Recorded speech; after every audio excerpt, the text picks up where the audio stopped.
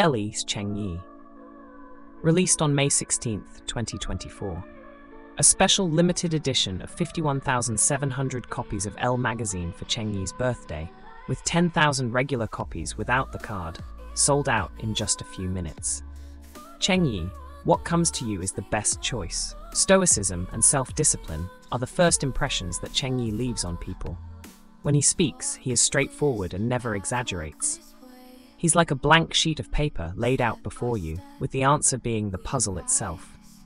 When talking about topics close to his heart, he reveals a youthful energy, like the rough edges left behind when cutting Schwan paper, full of detail and vibrancy. However, in deeper conversations, we can still capture Cheng's breath of life in topics that touch us deeply, like those rough cuts left behind, exuding the spirit of a young man who hasn't experienced too much. People need a little roughness to be more complete. Birthday. The cover shoot lasted from 9 a.m. to 6 p.m. When the final shot was completed, the studio was filled with cheers and applause. Amidst the bustling crowd, a birthday cake was brought out. Cheng was obviously surprised by this early birthday wish, but to avoid delaying the shooting schedule, he said, "Let's put it aside and eat together after everyone is done working." The birthday cake was placed in the center of the table, and the conversation began from there. This year's birthday will still be spent on set, just like previous years. In recent years, Cheng's time has become increasingly tight, continuously shooting one film after another, with birthdays being no exception. In May 2018, he was filming The Lost Tomb. In 2019, he spent his birthday on the set of Love and Redemption. On May 17, 2021, to avoid delaying the shooting schedule for Immortal Samsara, Cheng specially chose Hengdian to hold his first ever public birthday party and only took one day off from filming in May 2022. He was extremely busy, completing the modern drama Boundary and moving on to the martial arts drama Mysterious Lotus Casebook. Last year, he spent his birthday on the set of The Heroes, and this year he is currently filming Fox Spirit Matchmaker, Wang Quan Chapter. On the morning of his birthday, he felt satisfied after eating a bowl of longevity noodles and boiled eggs prepared by his mother. "I didn't have a special impression of birthdays before, probably because I didn't celebrate them when I was young. When I was very little, my parents worked away from home and only came back once a year, so in my memory, my birthday didn't leave a deep impression.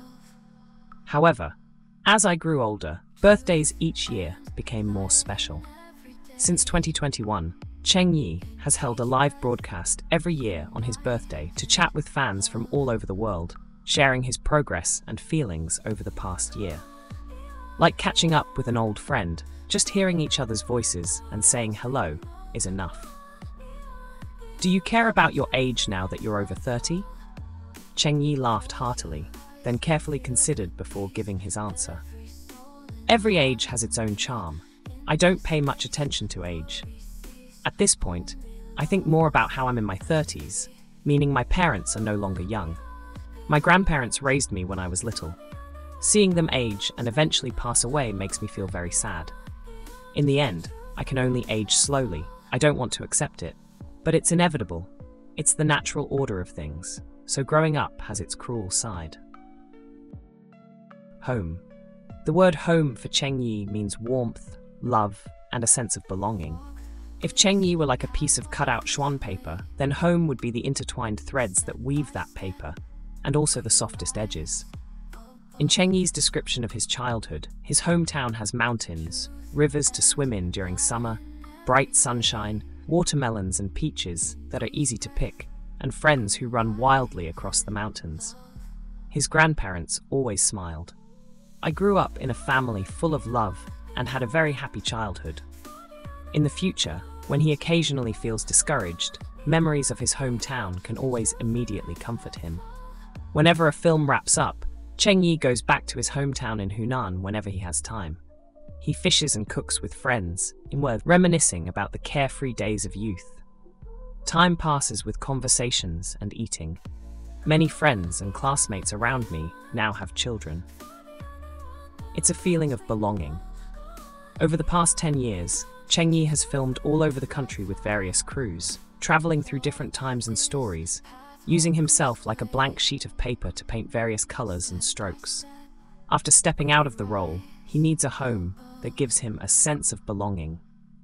Going home means erasing the drawings at the right time and finding the true and pure side of himself.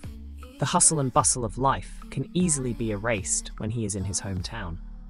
In the eyes of those who grew up with him, no matter what roles Cheng Yi plays, or who he becomes, or how famous he gets, he remains the same. Going home allows the determined and hard-working Cheng Yi to be put aside and return to his original self. Last year, Cheng Yi returned home and watched Mysterious Lotus Casebook with his grandparents. Our family probably watched it hundreds of times. His face was repeatedly shown on the screen. He and his sister felt very shy seeing it, but his grandparents still loved watching. He could see that the elderly were genuinely proud and happy, as his grandmother would tell everyone when they met. Although she still couldn't distinguish whether it was Mysterious Lotus Casebook or Mysterious Lotus Road until the end of the show, this didn't stop her and her 70-80-year-old friends from watching together. My grandparents once raised me, but now they're like children. As I've grown up, it's now my turn to take them out to eat, play, and see the world outside, Cheng Yi said. Family can give him the best things, joy and safety. When he was young, his parents were away from home for most of the year. As a teenager, he went to Beijing alone. Most of the time, he spent less time with his family, being away from home more. At this stage of his life, family love has become one of the most important emotional supports. We tried asking Cheng Yi to recall the happiest moments of the past year. His answer was, going to work and coming home, going home and eating dinner. One day after filming, I opened the door after work and saw that the light was still on, and my father was still waiting. I felt warm inside. I've persuaded my father many times to go to bed early, but he doesn't listen. Perhaps my father has this kind of personality. Deep down, he hopes his son can see him every time he comes home. Even if it's at 2 a.m., 3 a.m., or even at 3 or 4 a.m., he'll still leave the door open for me. This habit has been maintained for a long time, probably 6 or 7 years. This is his way of showing love. Acting. Like most people, at the time when another year is added, Cheng Yi reflects on the traces time has left on him. Yes, I've definitely changed. Others say I'm no longer as lively as before. Back in middle school and high school, I had a mischievous personality.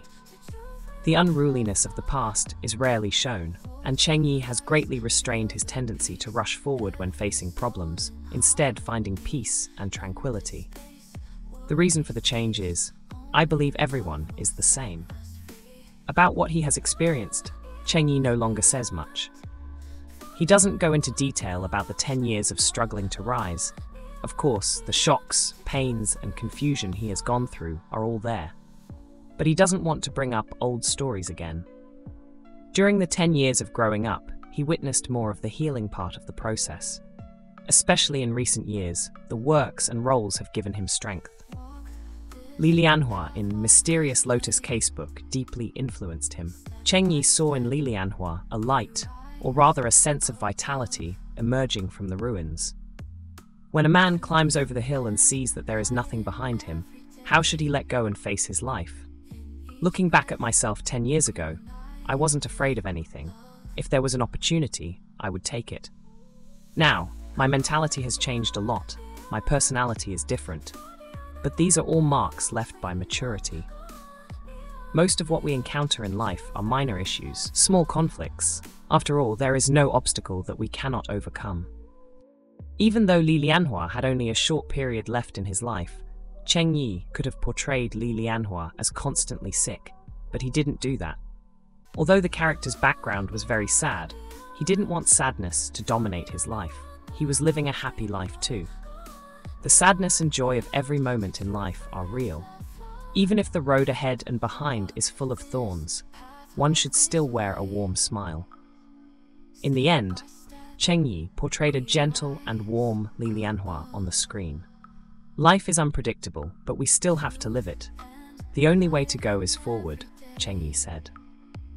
Looking back at his acting journey in recent years, he reflects, "Looking at the characters and roles I've taken on, every role has its meaning and luck. Every character is a process of learning and gaining experience. They help me grow. From the straightforward and lively Yu Sifeng to the reserved and stoic Yuan Yi, to the cold but passionate Lu Yun, the unwavering Zhao Yuming, the amiable and humorous Huo Shang, and finally to the Li Lianhua, who can look beyond life and death. These characters have become a part of Cheng Yi's life journey, leaving behind the traces of years gone by. Although all are fictional, they are also real, and Cheng Yi is their supporter and follower. There's a saying I've come to understand these days: what comes to you is the best choice. I used to think you should pursue whatever you wanted, but later I understood that there is no use worrying about what you can't get. Now I know the importance of keeping a good state of mind," Cheng Yi said. "If you stay, then all the hardships and battles in life will be worth it." Cheng Yi's letter on the card, included with the Elle magazine's special birthday issue on May 16th. There are still many people I want to thank for accompanying me on this journey until today. First of all, it's the friend who persuaded me to become an actor. If it weren't for your words, I wouldn't have boarded that green-painted train to Beijing and wouldn't have even thought of becoming an actor. When I first arrived in Beijing, I had no family or friends in this unfamiliar land, but I met many people who helped me. Whether it was teachers, classmates in school, or colleagues, everyone gave me great encouragement and witnessed my growth over the years. In celebrity memoirs, there are often moments described as the important choices in life, and success is often attributed to a flash of inspiration at a crucial moment. But I often feel that the switch that changes one's life is not necessarily in one's own hands. Sometimes it is opened by someone else for you. At least that's how it was for me. A few days ago on set, I acted in a scene with a child. I learned a lot from sharing that scene with them. I felt like they were also one of my teachers, and they helped me. During the filming process, I would chat with the on-set managers, senior photographers, lighting technicians, and costume designers, and I would listen to their stories. Listening to their stories has been very beneficial to me. My profession is an actor, but besides that, I'm also an ordinary person. In my perspective, every individual can bring me the most genuine emotions. Who knows, maybe the next important choice in life switch will be held by a stranger.